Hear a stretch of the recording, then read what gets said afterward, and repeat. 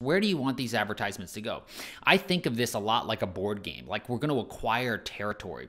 There are companies and customers out there and clients out there that are currently paying someone or that are willing to pay someone, and we have to go out there and start dominating territory. I put this here so you can see. Really, when you look at a map of the United States as an example, really these are the ads flowing through and you're putting them everywhere. Now, for the most part, I would recommend you run your ads to everywhere in the US. You might want to also play around with some local advertisements. That's totally fine if you want to do things in some of the major states.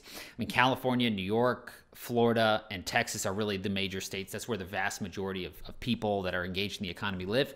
And so those are going to be massive markets for you. But for most people, and in most cases, we're just going to go everywhere. But I really look at this as like dominating a territory. Remember, there's, I think, 2 billion users on Facebook. There's probably only a couple of 100,000 or a couple of million people that you're going to be targeting.